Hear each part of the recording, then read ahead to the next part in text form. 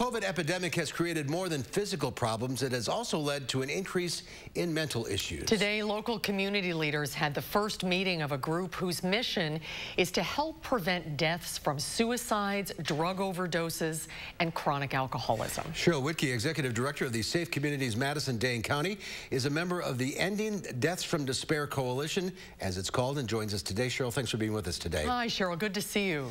Hi, thanks for having me. Deaths from despair is an actual term. Describe that for us. It is. So the researchers from Princeton, Case and Deaton, looked at mortality data and see that increases in suicide, opioid overdose, and chronic alcoholism is actually driving a reduction in life expectancy among American citizens. Wow. The pandemic has put just an overwhelming strain on so many people in our community, and it's been especially challenging for those struggling with mental illness and addiction. So what is the group trying to accomplish and help with that? Yeah, first of all, I really want to thank the Dane County Executive and Dane County, Joe Parisi, for convening this group. I think it's really powerful. So what we want to do is bring all hands on deck and address this issue. So we know that everybody from the criminal justice system to the healthcare system, schools, businesses, large employers, everybody has a role to play to educate folks about how to prevent these deaths from despair. So who all attended the meeting today? What groups?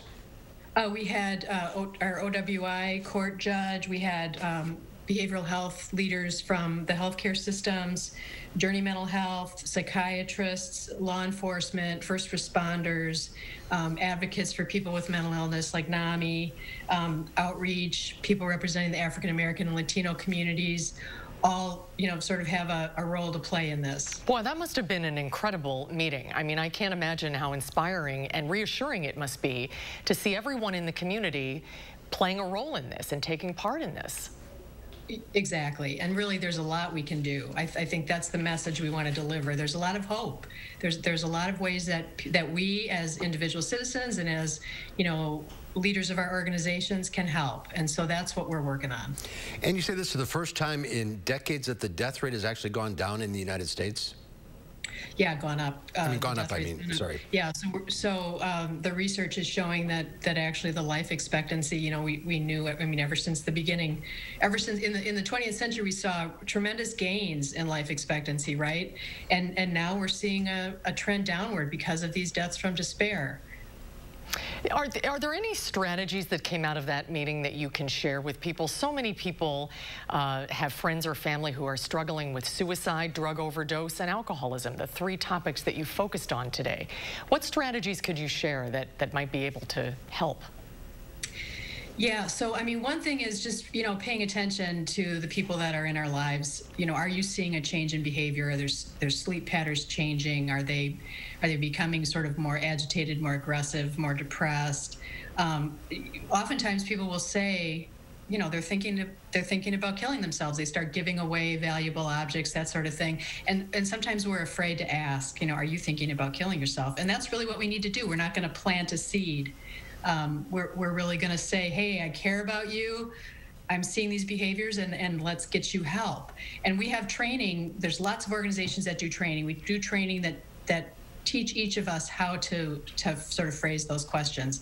The other thing is we have recovery coaches. We have support groups that basically are available to anybody who's struggling. And so that's part of what we want to do with this group is basically promote those. And finally, we want to make sure that the environment is safe. So we have partnerships with the gun shops, that the gun shops will store your guns. If you're concerned about a loved one who is a gun owner and is maybe, dealing with a fit of depression. So let's get those guns out of the house for the time being. There's people who want to help with that. So lots of strategies. A lot of help out there. People have to realize that. If you see someone in trouble, what's the first thing you should do? I think the first thing is, how are you? And then you listen.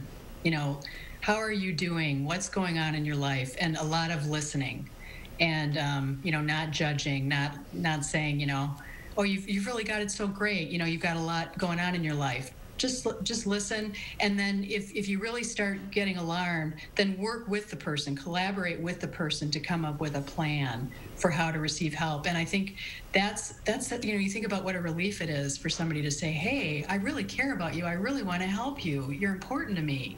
And then to listen. Good advice. Cheryl, thanks for being with us today. Cheryl, great to see you. Thanks for joining us today. Thanks so much for helping us spread the word about this. We appreciate it. You're welcome.